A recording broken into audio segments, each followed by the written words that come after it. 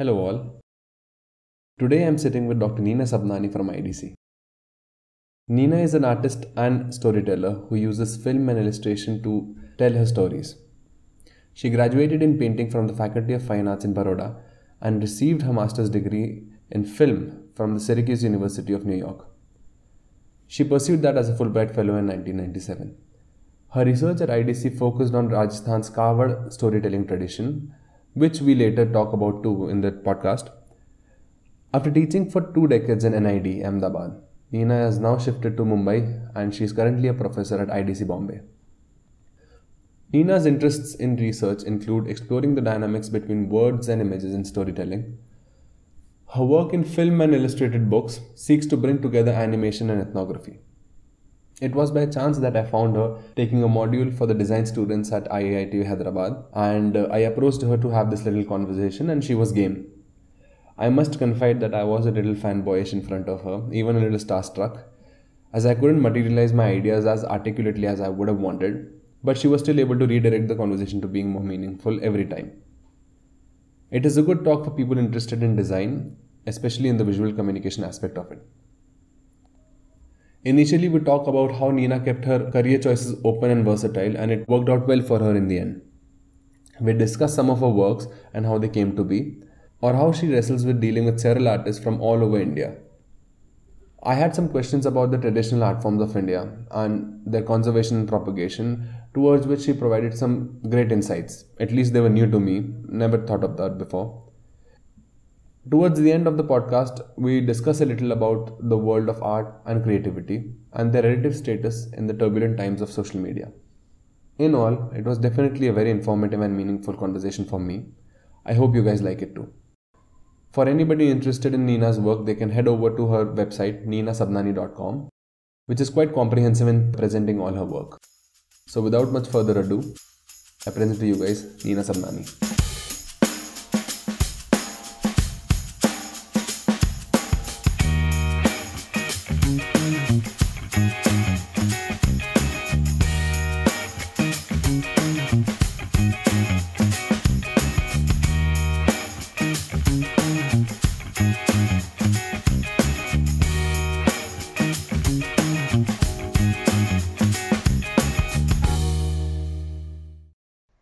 Good morning, Nina. How are you feeling at IIT Hyderabad? Is it your first time here? This is the first time on this campus. I have come to the other older one, the makeshift one. But this is the first time here. And how do you find the place to be till now? Oh, it's in the making, so I can see this huge campus. I saw the model. Things are still happening, they're coming into shape. So there's lots that has been done, and there's a lot, I'm sure, to be done. And I think it is not just the infrastructure, but even the processes of how things should be done, the academics and even that is in the process of still evolving. That I think is with every institution. I'm sure you have talked about a lot of how you came about to be in this field, but could you just briefly tell us about what paths of choice you took? How I came to do animation. Actually, I started off wanting to be an artist. So I went to the Fine Arts College in Baroda. And I thought I would be painting for the rest of my life. But some of my teachers, they felt that I would do better if I did animation. And they recommended me to go to NID, which had just announced a fairly new, they never had this before, a new program in animation. It was not my choice, but I was pushed into it. But once I was there and I saw what the potential of animation was, I thought that it was a good choice to have made. And I really thank those teachers of mine, Jairam Patel and Nasreen Mohammadi, to actually make that thing possible for me. To see that potential in me. So now you think it was a very good choice? Yes, because initially I was not very impressed with animation because I thought it was for kids, and I had only been exposed to, and most of us even today, we are exposed to a certain kind of animation. We see mostly Disney or the kind of mainstream animation, which is mostly directed to kids. And And I was not interested in that not because it's a bad choice for anyone, but it was not a choice for me. So I preferred to do things that were more meaningful to me. But then I saw a whole bunch of films that were from other countries where they had used many different means to animate and as many themes and as many audiences. So that really excited me. Some were very political, some were very aesthetic, some were very emotional. Not all animation films were funny. So that made me see the potential of what I could do. And then we had a professor who came from England. Our first professor was from Disney. So he really tuned us into the whole craft of animation. Then the professor from England actually opened our eyes to the possibilities of films. He showed us films from Poland, from Zagreb, from the Film Board of Canada. And suddenly our eyes just lit up. And even he encouraged us to use Indian themes, Indian art. He said there is so much indigenous art. Why don't you, take inspiration from that? Not appropriate it and use it, but take inspiration. So my first film I did with Madhubani artists, which was on the Ills of Dowry. And that kind of set me on the path of working with communities. I didn't realize it then. I thought I was just experimenting with the form, and also that it looked very nice, and it was very challenging because how do you animate a Madhubani painting? It doesn't have the structure that animators create for their figures. So I think that was my beginning point. And then the film I made with my teacher K.G. Subramaniam, which he had made a film on Summer Story, which was a retelling of The Thirsty Crow. But his crow was a smart urban fellow who got inspired by an ad, and he took a straw and drank the water.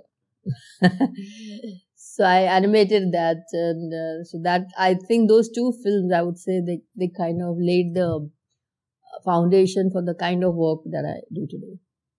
So, as you said, initially you were only conditioned to know about animation in a sort of something that caters to children mostly. Do you think that is still the case in India right now? And do you think there are significant changes or ideological changes coming across the population to actually understand how animation or any art form for that matter could bring a change? See, the change makers in India can only be people from advertising, because if you see, animation in advertising, that is not directed to children.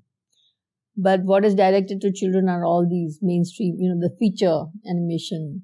In fact, because the funding, if an independent filmmaker wants to make an animation film, the only funding that is available to them is from the Children's Film Society of India. And CFSI only gives money if it is directed to children. And then the other big studios that are making, there aren't that many animation features being made in the country because it takes a long time. And then you have, the distribution network is not as strong as, say, for Bollywood. So obviously, it's better that they cater to an audience that they know traditionally has been known to like animation. Children like animation. And adults find, because children like it so much, adults probably think, and that because also of themes that are, usually explored by animation, they think it's for children. And so even from teenager onwards, they don't know. They'd rather watch manga or anime, but not that kind of animation. So there is, how shall I say, it's a catch-22. Like, there is no audience, and then there are no films that the audience can, so it's both ways it works. I don't know what can break it. Like, when Disney films come, or, Pixar or, DreamWorks, when they bring films, their films are shown worldwide, they also have a lot of history behind, they have advertised it so much that people everywhere talk about it. There's a lot that is, promoted. So we don't have that much promotion. We don't have that kind of funding to promote. Even if you make the film and it's very nice, there's no way to promote it. You need the funds to promote it. And that also does not happen. So there have been films that people have made in India which are very nice by filmmakers, but lack of promotion, and then the distributors are such that if your film doesn't run for, if you don't have a full house for the next 3-4 days, it's taken off theaters. Then the other possibility is showing it in film festivals and in TV. But there's no way that you can earn back from that. So therefore, it's not great business also. It's only for the love of the art that people are putting in their own money and making films. So we are still at that stage. Even for other countries, when they make films, they don't really earn from the films as much as they earn from the merchandise that they generate from it, that kind of television rights that they sell. Obviously, the investors would always be looking for some sort of a payback, even if they want to put money in it, and that is why we see a lot of. The Disney characters became very popular because they also appeared on TV so many times. Now you see, when you're growing up with that, then you tend to like it. TV habits are such. You may initially not like anything, but just by going over it, seeing it every day again and again, you begin to associate with those characters. Even though you're bored, you don't like the story, but you will still watch it. And so people watch things that are there on TV.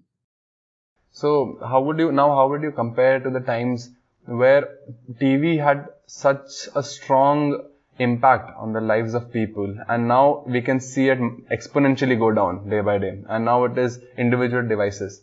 So now, of course, it also increases the size of the audience, because now everybody has a phone. Also decreases it, because now, see, TV imposed certain things onto you. They showed you. So whether you knew of their existence or not, you were made to see it. But when you have it on your own device and you have the choice, how will you look for something you don't know exists? So you will only look for things that exist or somebody has talked about. There is no way of knowing. So on the technology makes it possible for lots of people to access it, but it doesn't give the means. And that is where the power of advertising and pushing of certain things comes into play. If the animator can afford it. I don't know. I mean, yeah. Like, how do we know? How do we look for a film? We say, oh, somebody told me about it. Or we'll say, this won the Oscar this year, we must watch this film. I mean, there are ways by which these things come to our attention. Or it is trending for some reason. Yeah, if it's trending, like, that's how you'll see, even on your Instagram, things that are trending will pop up, on Facebook also. The stories this week. It's not, it's how many times somebody saw this, that comes on top. The rest are lost. And also people, I don't know, that's what I have observed, that people tend to follow the trend just so that they also feel a part of, like, okay, I have also seen this. In today's scenario. No, always. I mean, you always read the newspapers, so you were on top of things, It's not to say that newspaper is some divine, information. It's just that somebody thought this was important to tell. And you think that is news. And news is everywhere. There's information everywhere. But what we choose to focus on depends on who thinks it's important. Especially, I would wonder, because animation is something that, at least in today's day and age, anybody can do with a computer. And so that just increases the number of content. And because of that, I think people who are actually basing their careers, or not the careers, but their whole expectations and lifestyles towards animation, if the mediums like YouTube get flooded with so much content, I think, does that also create a problem? No, it doesn't. I mean, if you have a good search engine and you have, you can search things properly with certain keywords, actually we have more access Earlier, I used to wait and wait for some film festival to show a film that I'd heard of or read in a book. Now I can go to YouTube and look for it, because then my teaching becomes very interesting, because I can show examples from, all over the world without having to write to those people or write to the, archives and say, can you please loan us this film for this class? I think Vimeo, YouTube are excellent broadcasters for animation. It also gives a sort of an independence to the creator.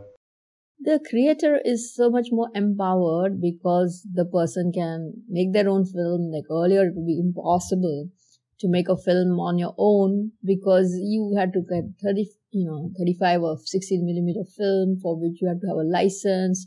You had to have these huge cameras. Then you had to have a laboratory who would process it. Then you needed then video made those things simpler.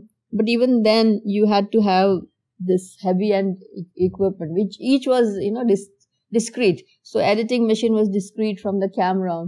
Now you can pretty much do things with a laptop and a phone. Yeah.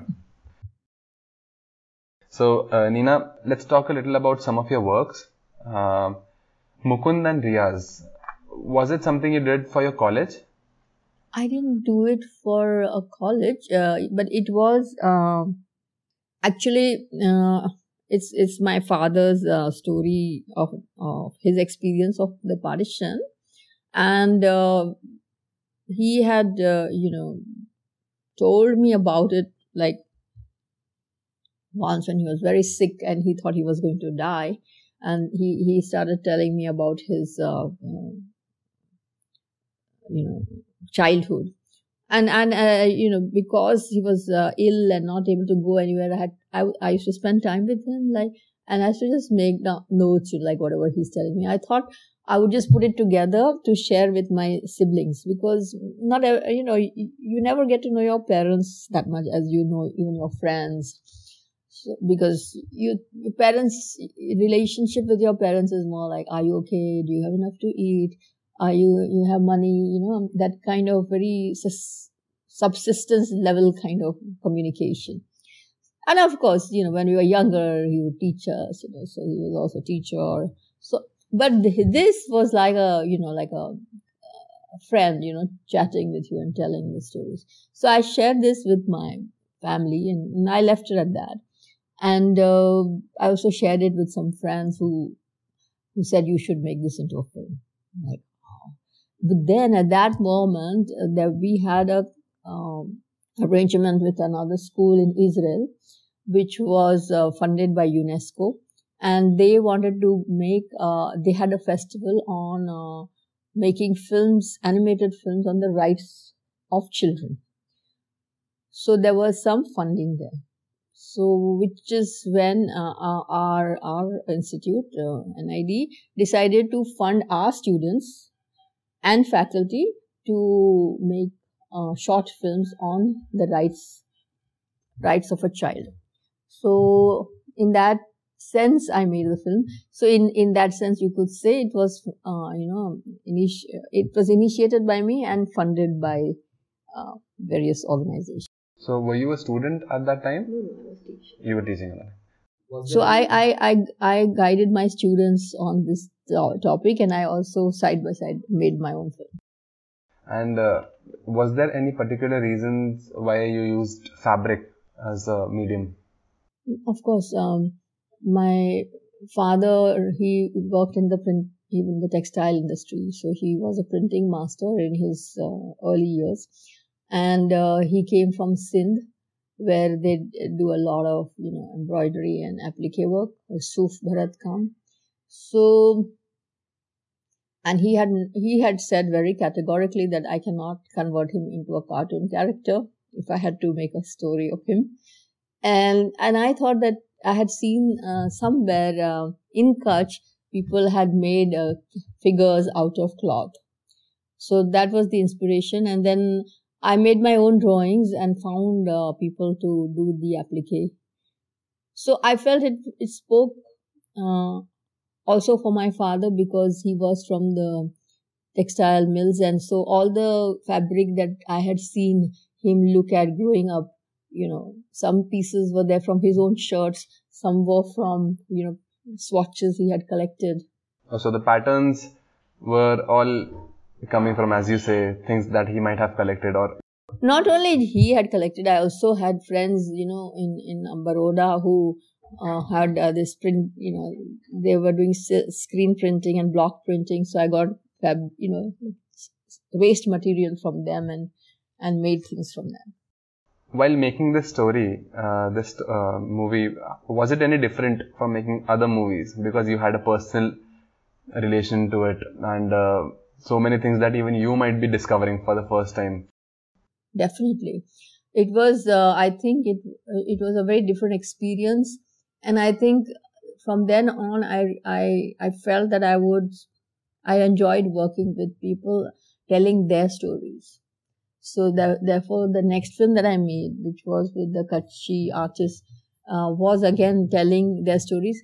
And because they also migrated, they migrated in 71, 72.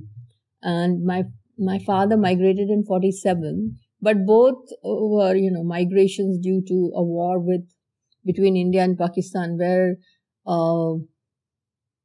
once upon a time it was one land, and now suddenly there was a border, and people had to decide where to live. So this notion of displacement, and the Kutchis were displaced even twice because they had the earthquake.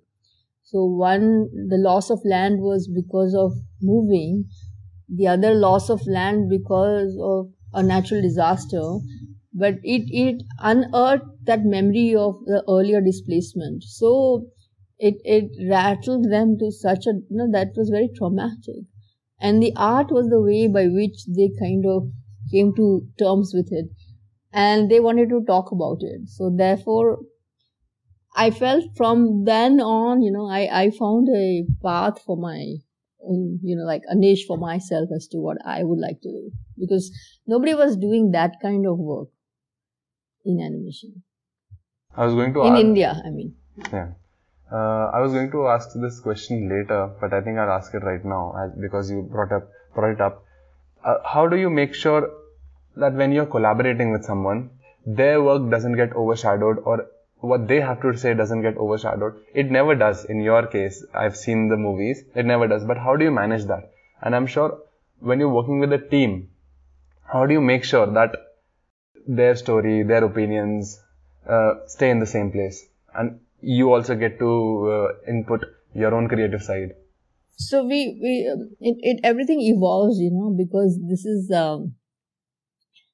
you cannot predict what they will say, but you can at least plan what you will ask, like you are doing just now. You have made your set of questions. You're asking me something. You don't know what I am going to say, but then whatever they say, it leads me to ask more questions, So that is my collaboration, and their thing is to tell what they feel, and then we use their voices itself, in the film, so that you can actually hear them say things for themselves. So there isn't an interference of that kind. The other non-interference is the form itself, the things that they create. We do not interfere with the way they orient things, or in fact we learn from so in their world there is no one point perspective. In their world there are multiple perspectives, and that kind of you translate it into multiple voices talking about it, multiple ways of telling that story. And that's how it evolves. It was very interesting to see the same incident that you're talking in the story of Kaavad, where parallel stories were going on and both were given equal light. And the third story was of the investigator. Yes. And it is also sort of a comment on Indian Hindu religion also, because they also have a lot of parallel stories going on. Wherever you go, the same story will be evolved in a little different manner. And it was very refreshing to see that sort of an approach. It also, what excited me, about that was that there is nothing called an original. There are only versions of it, And that emanates from many things. One is the context in which that story is created. So that same story from 13th century will be different to 16th century, but you will hear the same story, but the focus would have changed, So times, like there is a lovely story about it's called Tutinama. It's the tales of a parrot, Simsar.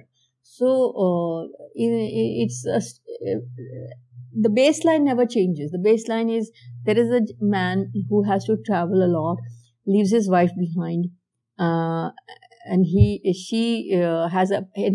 entrusts her security to the parrot in the house, and he says, "You take care of my wife." And she is attracted to another man because this man is away. And every time she decides to, steal off, she thinks she'll go and meet that other man in the night.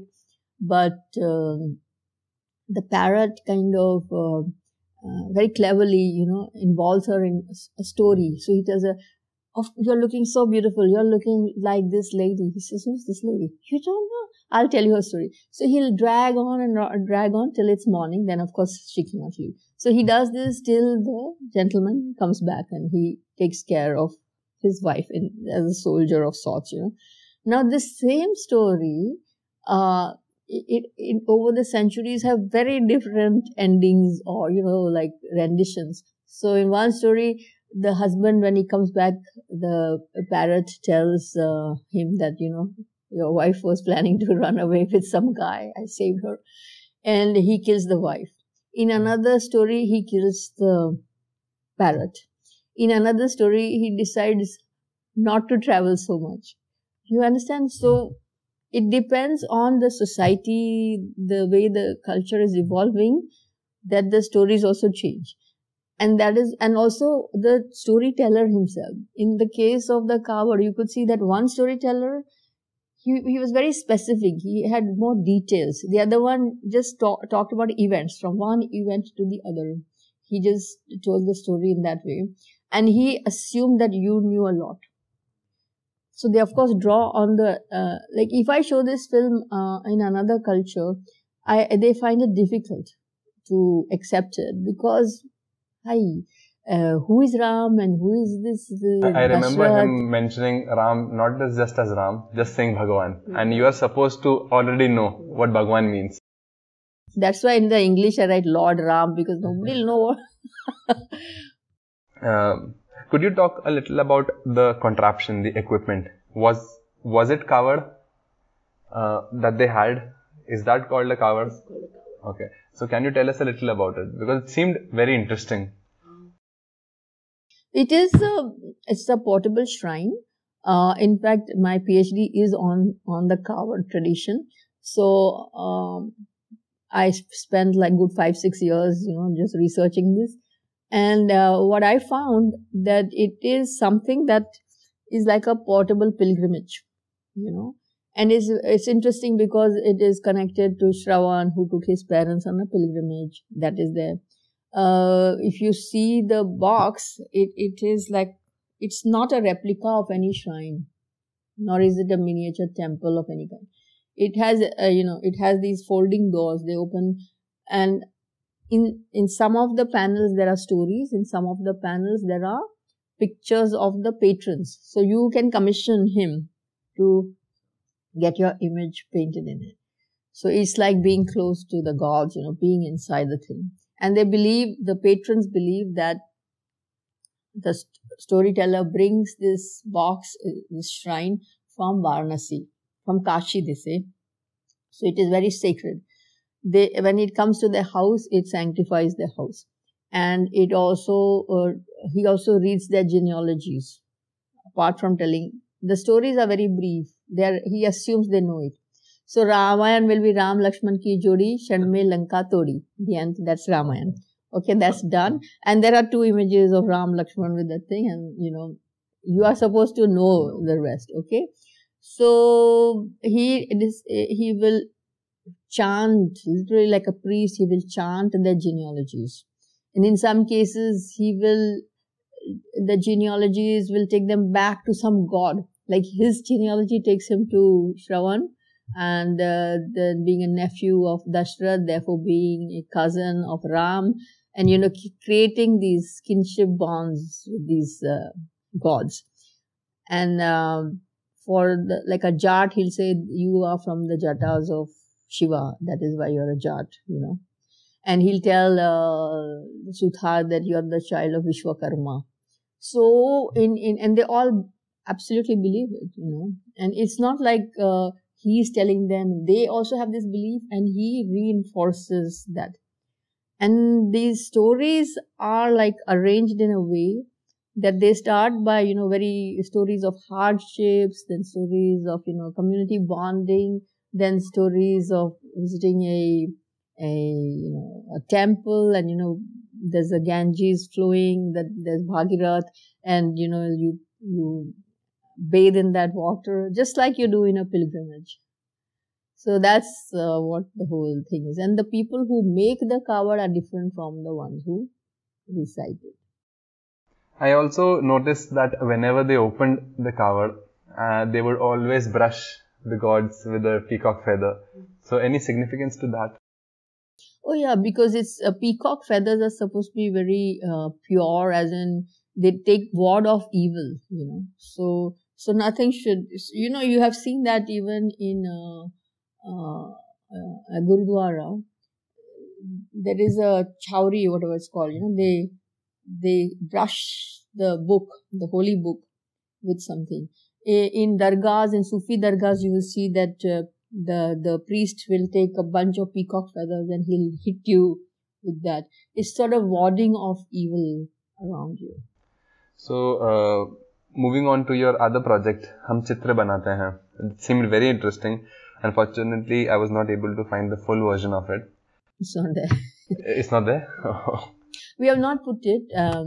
We have a Vimeo version which we give if somebody wants to watch it with the password, because there is an arrangement with Tata Sky.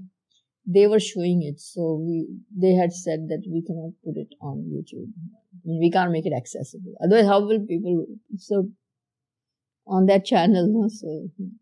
So what was the story there? Firstly, how did you end up even knowing about the people who do this, and how did you go about approaching them and talking to them and working on this project?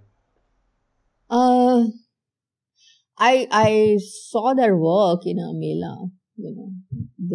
We have seen being in Bombay and then also traveling considerably. Whenever there is a fair somewhere, I go for it. I go to see like where these people are coming, because this is how I came across the Madhubani art in Ahmedabad also. There were artists coming from, and of course that has considerably changed now. There are many more, middlemen and those kind of people coming to these fairs earlier, and because they're also asked to pay, like in Delhi Haat, they are supposed to pay, and it's not free for them anymore. Earlier it used to be free, so more artists used to come, and so I was traveling in Bhubaneswar, and I came across this guy's art over there. And I had heard that the Bhils have many stories on water. So I met him and I said, would you be interested I would love to make a film with you. So he said, sure. He doesn't know what is film, but he said, okay. Mera painting kharid lo, fir jo bhi hoega dekhiga. So he gave me his number, and then we forgot about it. I was writing a proposal at that time to, work on a film, and I wrote this off. And because I need to work with the community, I cannot work on my own. What will I work with on my own? I even if I have a narrative, but I don't work that way. I work with the people and their narratives. I'm just doing the telling. So then one thing led to another. I got the funding from Tata Trusts, and I approached them. And so this person whose number I already had, he came to Bombay, and we had a little workshop, and then from there, in conversation, we just asked, why do you paint? And then he told us the story of why they paint, and we thought that would be the story to animate.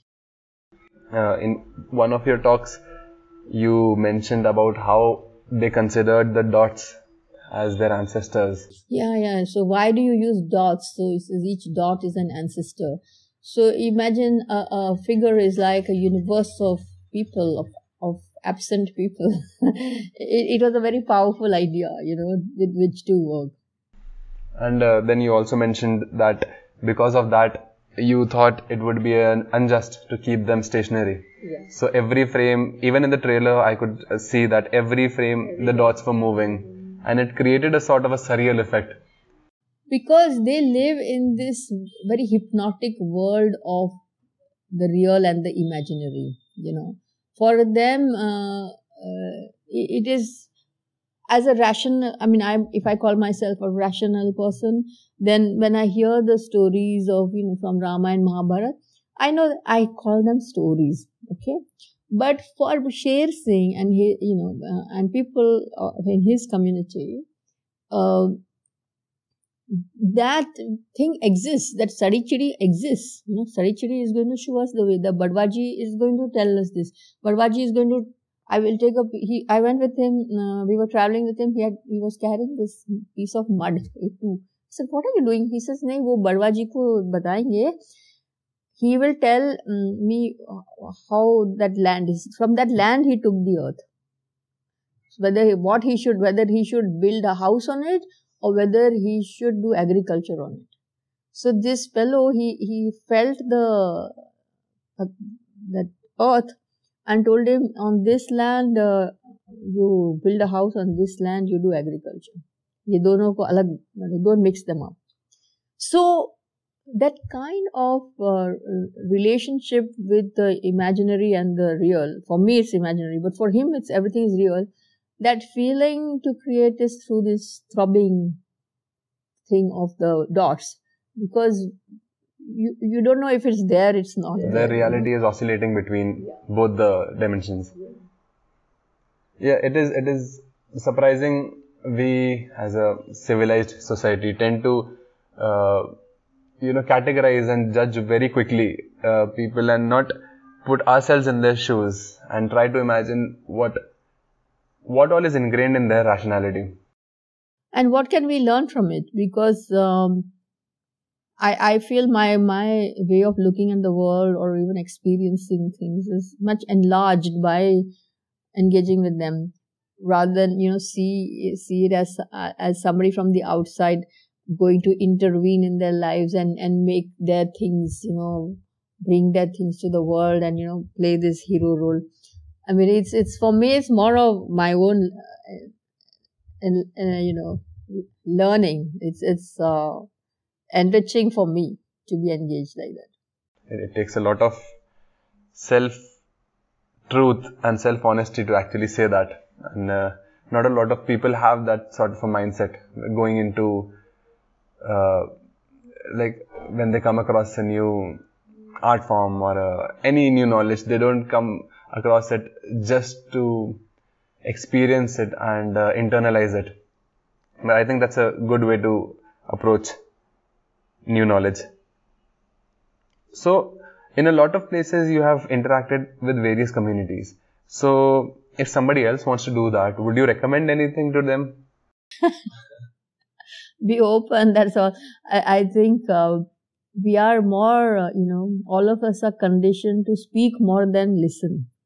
So listening is important. I mean, the first thing in such a, if you want to engage, because and to observe, to listen, to also hear what they're trying to say and are not able to say, because a lot of them are marginalized, and that notion of being marginalized, it comes through in a lot of their stories, but we should be able to catch it. And then to say it, because the film should be as much for them as it is for the world. It's one thing, like I want to make a film, so it's something that I create. So it's one product of mine. But it is also that this product, it does things to people. The fact that I'm going to them, that I'm talking to them, that even if we are collaborating, we are showing. it is altering his world in a lot of ways, that as it is altering mine.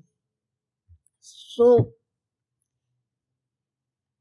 he should, when it's over, that sense of satisfaction I have, he should feel it too. He shouldn't feel somebody took something away from me.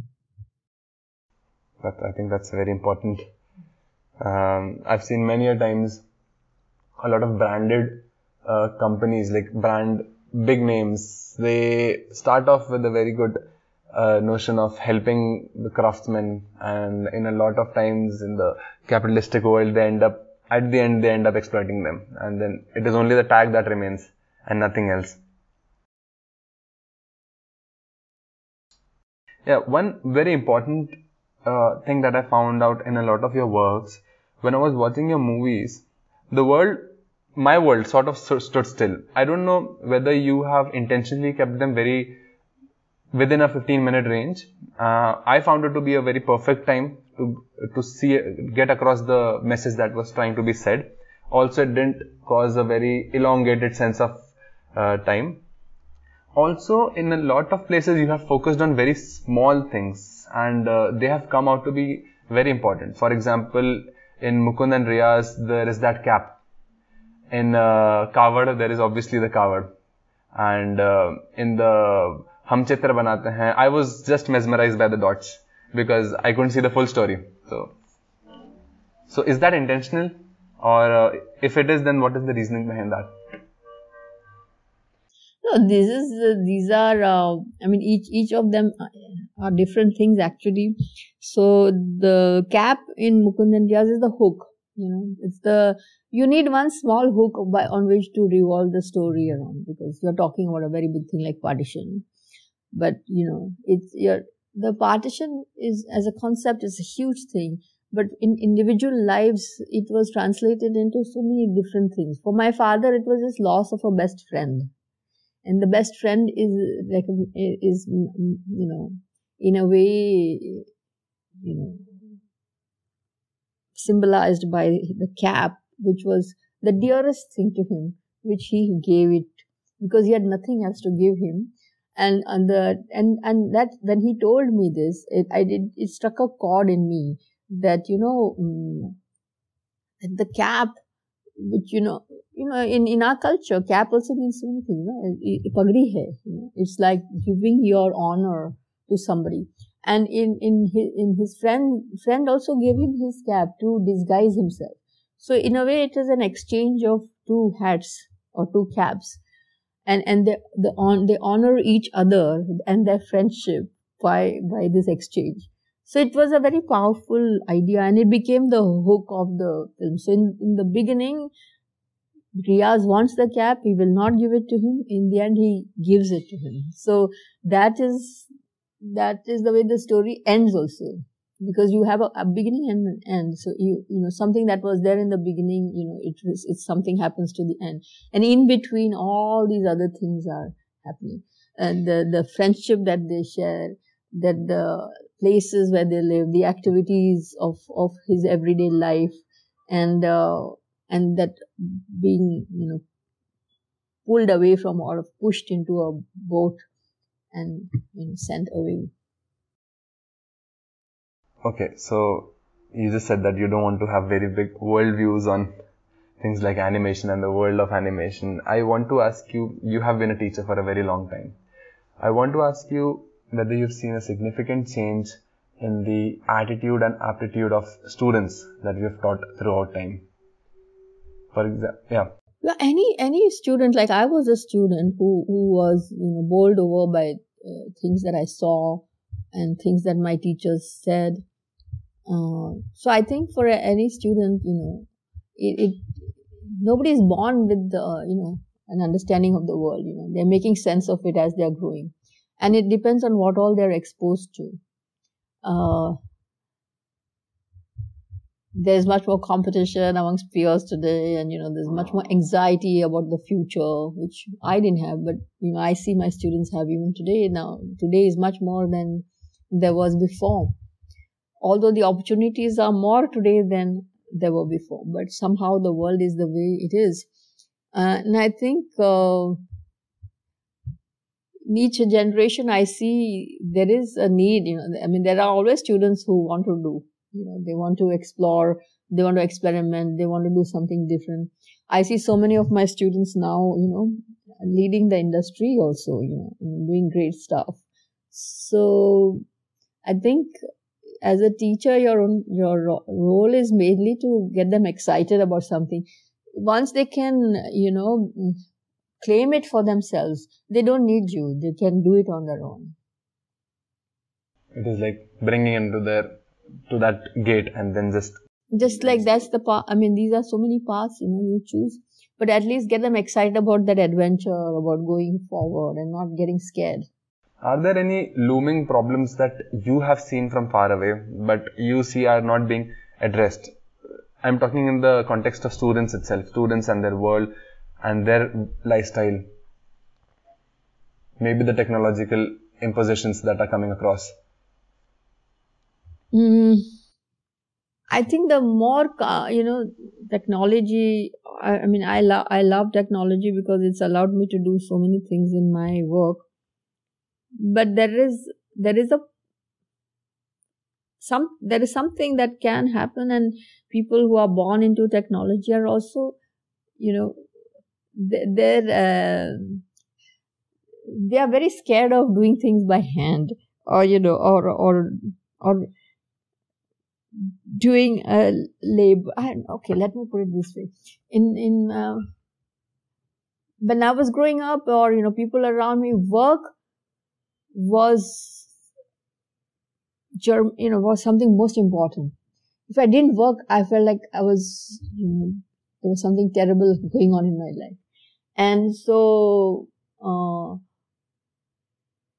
and everybody even in fine arts, people spoke about work. In design, people like, what are you working on now? Your work defined you, it gave you that personal, the identity or something.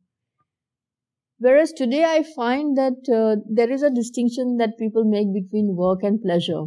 So even students have this notion of, I'm going to class and now it's my social time, So, and I must have my vacation, and I must have this holiday, and I must experience the world, I must travel, I must have some adventure, which is not a bad thing. So they are pretty figured in that way, that they do not want to only be working. And so that is fine. But the other thing is, they're not, because they have so much exposure, overexposure, that they are literally scared to try out anything. Sometimes ignorance is bliss, you try out things because you don't know, you just jump into it. But they already know so much. And the moment you say something, they run to the machine to see, what all they can find out about it. And sometimes it stops them from actually doing anything. But, each era has its own set of, things that will work for them, won't work for them. The problem for them is they mistake knowledge. They mistake information for knowledge. And therefore they're not so, how shall we say? When we were students, whatever our teachers said, whether we agreed or not, we felt like, okay, they are telling us from their experience. Today, you have to convince your student, The student has been convinced that what you are saying makes sense because he has so many teachers. He has access from so many things. So, it's a smart student will make the best of both the worlds.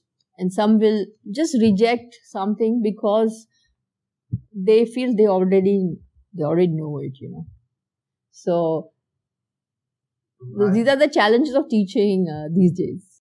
To add to your earlier point, I personally experienced this myself also. One day I was planning to make a bird house. I'll make a house for birds out of, that oil canister that we have. And I just went to the internet to search for things. My idiotic decision was to go on Pinterest and they came up with such beautiful designs that I felt very discouraged. Why should I even go about it? Why should I even do it? And I think also, would you also agree to the fact that if somebody has achieved something in today's world, they feel like putting it in putting it in front of the world to let them see, okay, I have made this. And because they would like the appreciation for that thing, they tend to get very anxious that it should be show worthy, it should appeal to a larger audience, if not the correct audience. Yeah, you're doing it for the world. You're not doing it for yourself. It's like when you wanted to make that bird house. If you had a bird in mind, like this bird comes to this tree and, all this bird feels like he comes to my window, but he has, in the rain he's sitting here, he has nowhere to go. And you make something for him. You'll feel that pleasure you will get. You won't care whether, somebody likes it, doesn't like it, looks nice, doesn't, but the bird has to like it. Bird should want to go and sit in it and eat his food.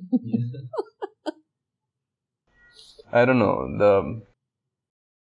I think we were talking about this earlier also, that people are very afraid to just do things.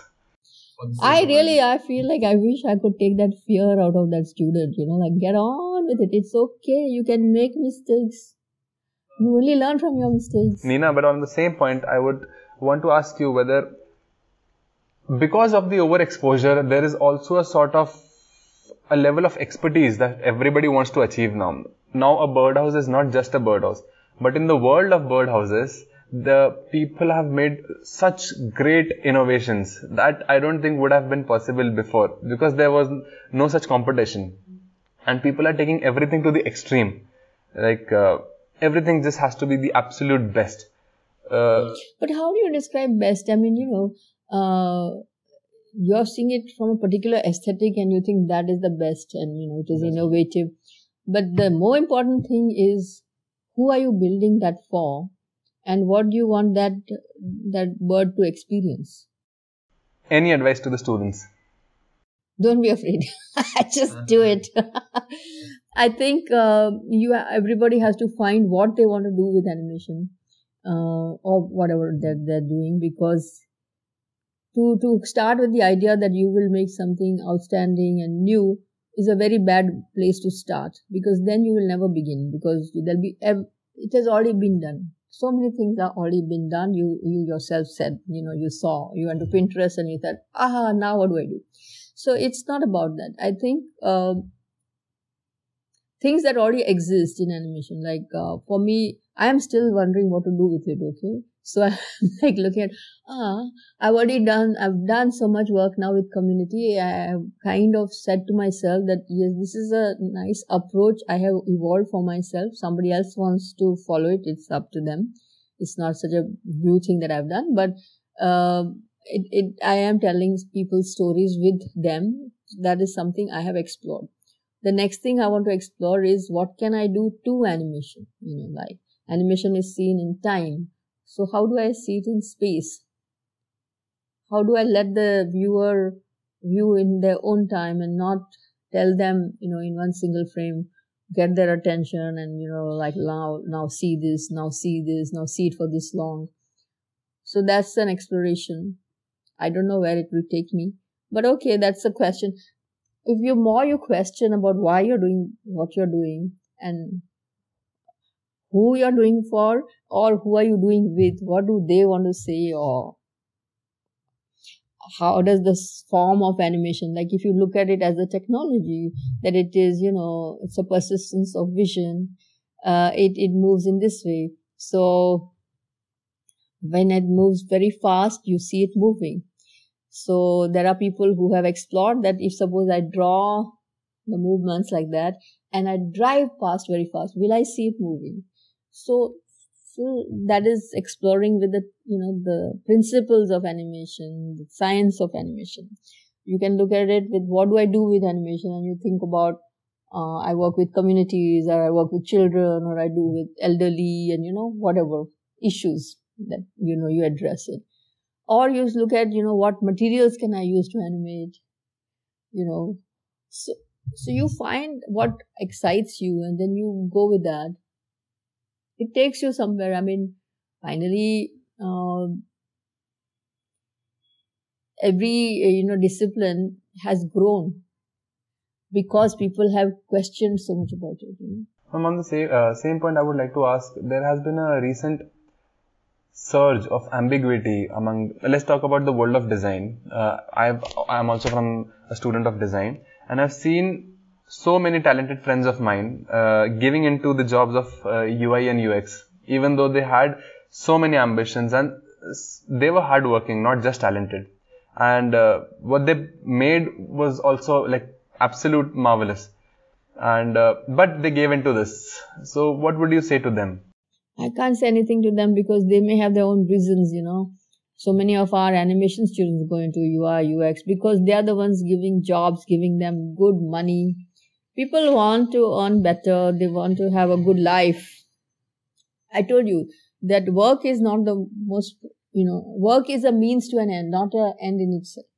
So that paradigm shift has happened. And therefore, people's, choices of what jobs to do is also shifting. What can you do?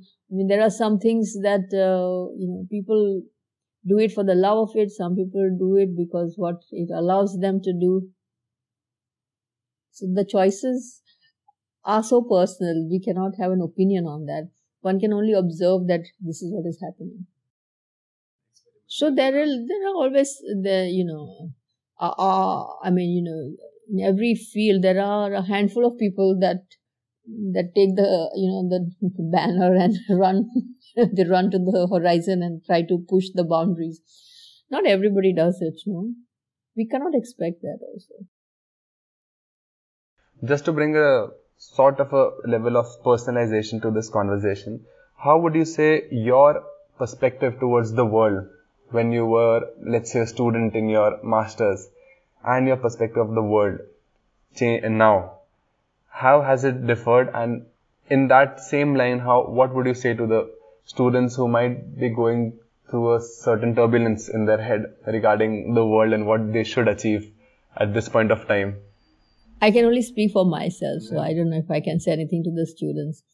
But when I was younger, I was very curious about the world far away. What was beyond that horizon? What exists beyond? Now I'm more interested in what is around me and, everything is speaking to me.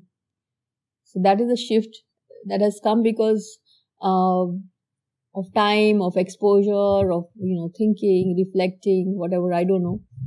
But not that the world beyond doesn't excite me, but I feel that is more a way to this thing, a curiosity. But being in the space, being conscious of the spaces around me and people around me, it gives me a reason to live, to do something. Also, if I am not the one to tell the story of my environment, who is better qualified to do that? Not better qualified. Why will anyone else bother? On the same lines, NID as a college encourages the students a lot to go and document and talk about various crafts and art forms. Do you think the necessity of doing that is even more now? And do you think because of the radical growth of capitalism and industrialization and consumerism is pushing back these art forms and crafts, and are they being, maybe not intentionally, but are they being buried under the sheer flood of other things? I don't know. I mean, crafts and the arts are always, a part of the society. Like when I was studying the Kaavad, I realized that, people say it's dying. We constantly talk about this art form is dying, that art form is dying.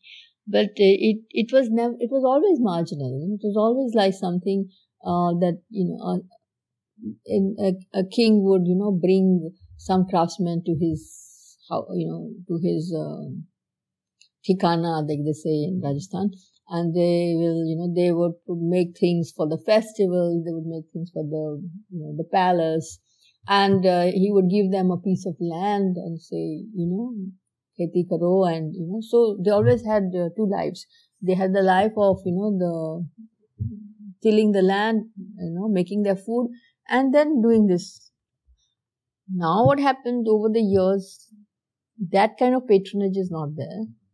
So any crafts, survive because of the patronage.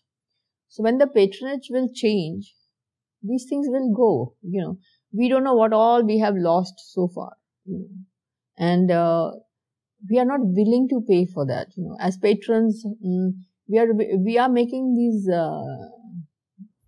distinctions of what is art and what is craft, And because somebody is repeating something that their forefathers did, then it is craft. And if it is an artist who's been to a college for 4 years and now thinks he's an artist, is bigger than that guy who's got the memory of thousands of years. It's a very unequal kind of a judgment, of what is art and what is craft. So as long as we have that kind of mindset, it is going to disappear. Some of these things will disappear because we are already seeing the children of the crafts people are not interested to do this because, you can't just do it only for the love of it. You have to make a living. You're asking about students who go do UI, UX. Their thing is the same. You cannot do something just for the love of it. You also have to make a living. So I see animation and the crafts also pretty similar, on the being marginalized in some sense, because it is something that only a patronage can save it, And patronage doesn't mean being a king, Patronage is you and I, we are willing to pay the price for something so that it endures, Because it's very hard for them to go on doing this. So many of them go on doing it because they have this mythologies that if they stop doing it, some disaster will befall them. So they have to continue because they have been, entrusted by the gods to do this kind of work. Now, if they stop doing it, some calamity will befall them. So that belief is that the moment people all become very rational, all this will vanish, I think. Funny and surprising how religions and belief plays a role into the belief systems. Yeah, they do make things. In some sense, they keep some things alive. In some things, they also create horrible discrepancies between people and their worlds. Before we end up this conversation, what are your future plans? Any tentative ideas that you want to follow? There are. I have many ideas, but none of them are finding the funding. So I'm looking for funding, and I'm hoping to work on that. So one is I'm working with an artist. I showed that bit on that day on the paintings, and then looking at animation in space. So that is more like exploring the form of animation and its use. And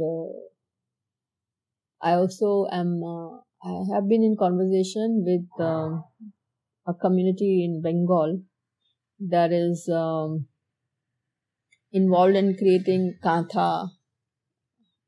This embroidery, and they are also migrants from Bangladesh. So,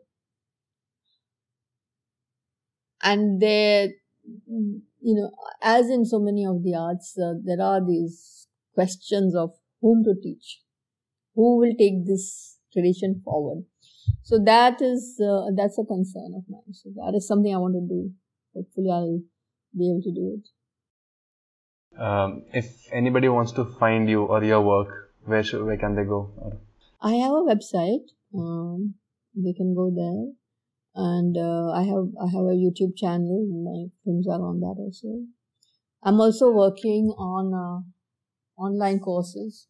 So the one that I'm working on right now is on understanding ethnography, and this is a course for designers, management people, engineers who are designing or making things for another. So how do you understand the other? We do have user studies and things like that, but that is very narrow in its focus. Ethnography is a much broader perspective.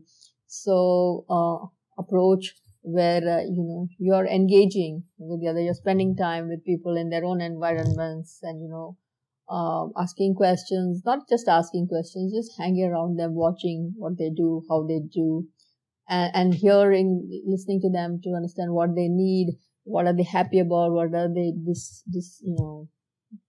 concerned about, and things like that. And from there to evolve a way of understanding who is this other for whom you are designing. So where is this course if anybody wants to opt for it? So I only have one course. It's called Understanding Design. It is on Swayam platform, and this one will also be on Swayam. They'll also, through Swayam, it is also available on NPTEL. Okay. And can you just name your website? neenasabnani.com. Okay, well, that's pretty straightforward. Neena, it was wonderful to talk to you. It was very informative, to say the least, and I wish you all the best. Thank you. Thank you so much. Thank you.